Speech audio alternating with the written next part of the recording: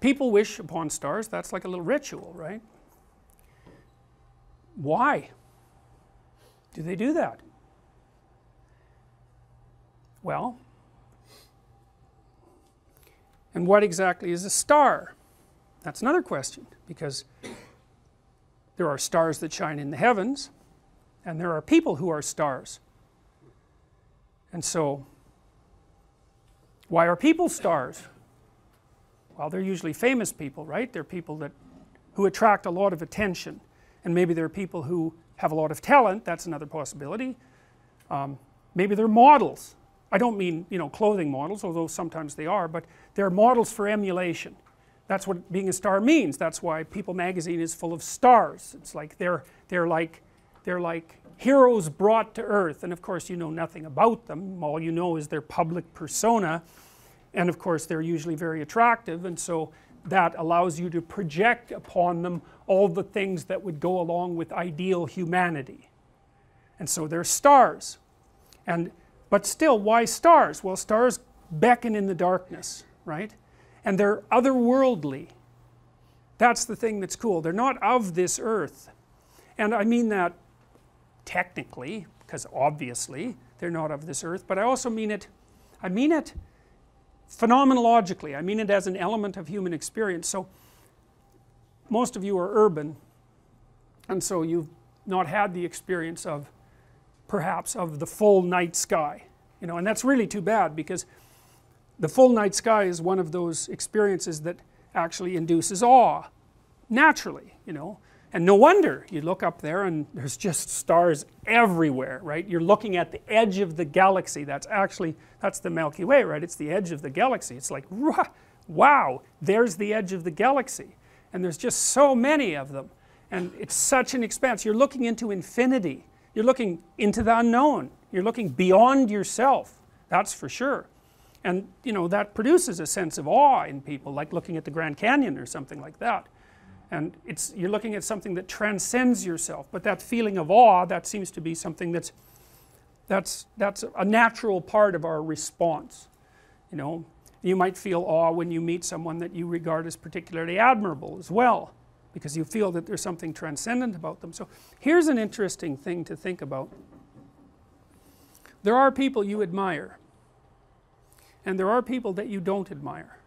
And that's a clue, right? That's a clue as to your value system. And it might be not really something you can even put your finger on. It's like you find this person captivating, you find this person admirable. And it's as if there's something inside of you that's looking for what's admirable, you know, assuming that you are. And that person who's admirable has a faculty, some faculty, that you would like to have for yourself. And so they're a model for emulation. And that's part of how people develop, you know, like little kids often develop little hero crushes on older kids, you know, not that much older, but sort of the person that's sort of just within their grasp, and then they follow them around and imitate them, and, you know, so they're imitating what they find admirable. Well, the fact that you find something admirable is a hint as to the structure of your unconscious value system. And so you could think, even as an exercise, you could think, well, what qualities of a human being do I find admirable? You have to ask yourself that, in a sense. You can't really think about it. There is a difference between asking yourself a question and thinking about it. You know, because it's more like when you're asking yourself a question, it's contemplative. It's like, well, what do I find admirable?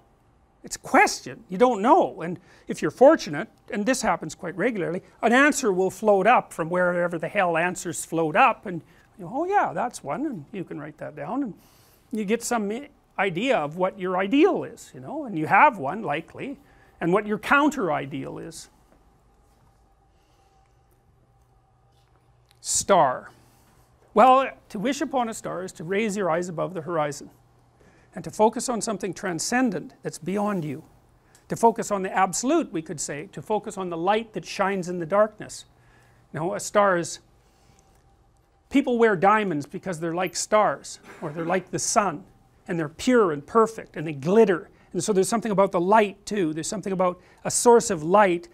It's a source of illumination and enlightenment, and the light that shines in the darkness is a deep metaphor, right? It's what you want. You want a light to shine in the darkness, and so the star has all that. And so people wish upon a star, because they have some intuition that aiming above the mundane has the potential to transform themselves. They make a wish.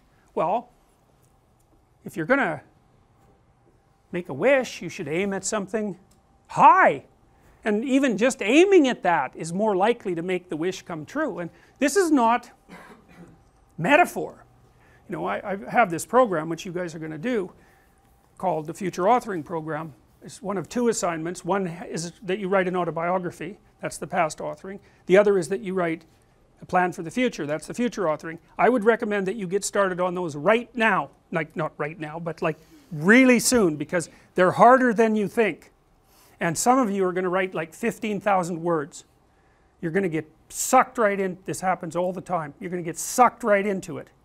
And so you write an autobiography because you need to know where you are and who you are right now, because how the hell are you going to plot a pathway to the future unless you know where you are?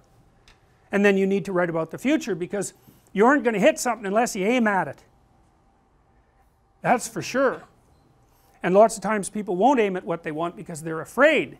The reason they're afraid is because if you specify what you want, you've specified your conditions of failure. You know when you fail. And it's better just to keep it foggy. It's like, well, I don't know if I'm succeeding or failing, but you know, I can't really tell. Well, great, except you can't hit anything you don't aim at. And so the future authoring program is like it's an attempt to have you articulate your character. And so is the past authoring program. Who are you? And you know, the past authoring program, it asks you to break your life into epochs and then to write about the emotional, you know, the things that you regard as important events that have shaped who you are. And you know, you may find that some of that writing makes you emotional. And I would say, if you have a memory that's more than 18 months old, roughly speaking, and when you bring it to mind, it has an emotional impact, especially a negative emotional impact. It's like part of your soul is stuck back there. And I know that's a metaphorical way of thinking about it, but what I mean is that the reason that you still experience the emotion is because you have not solved the problem that that situation faced you with. It might be a real problem, like maybe you got tangled up with someone who was really bad, and that's rough, man, because you've got to come up with a theory of malevolence to deal with something like that, and that's no joke.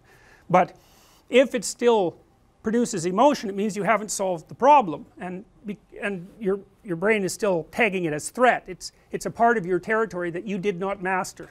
Threat, threat, threat, threat, threat. And until you take it apart, and articulation really helps that, writing really helps that, then you're not going to free yourself from its grip. And that might not be that pleasant. I mean, this is one of those situations where doing it tends to produce a decrement in people's mood in the short term, but quite radical improvements 3 to 6 months down the road. You know, and it's often the case that you unfortunately have to do something you don't want to do in order to progress. It's very, very common.